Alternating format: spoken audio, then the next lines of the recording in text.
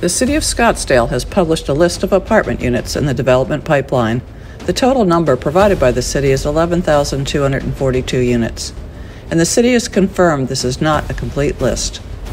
The residents have a right to know these numbers in order to decide about future apartment approvals. So why are certain candidates for city council denying these numbers?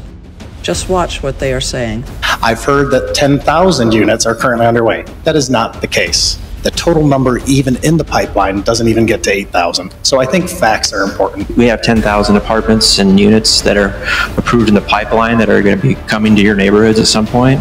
Those aren't my numbers. Those come directly from the city. Well, I got the same information from the city and the same numbers that Mr. Graham got. There's 11,000 according to that sheet. I have heard the number 50,000 units. Nobody that I've spoken with has approved 50,000 units in this city. There's talk of adding, thousands of more, 50,000 more. The 50,000 number isn't my number. That number has been put out there by what self-described housing experts on many occasions. Members of the council, my name is Bashman Anjouet, here on behalf of the Arizona Multi-Housing Association. Noted by the Wall Street Journal less than 2 months ago, the United States is millions of housing units behind current demand. Roughly 50,600 of those in Scottsdale alone, just to match current demand per a 2019 Elliott D. Pollock and Company study. And we need more housing units across the spectrum. But we really need to stop this extremism. 200,000 units, nobody's talking about 200,000 units.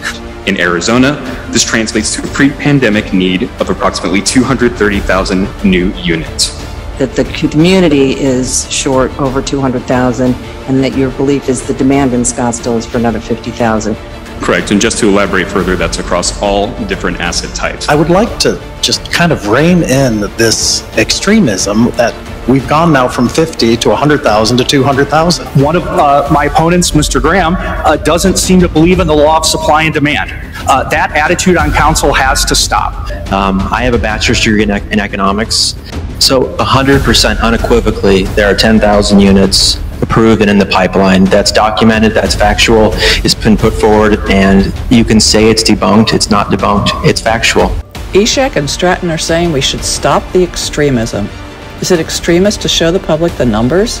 Why are they denying the facts provided by the city's own experts? Now that you have seen the facts, who do you believe? You could find the complete list of apartments in the development pipeline on the website protectscottsdale.com.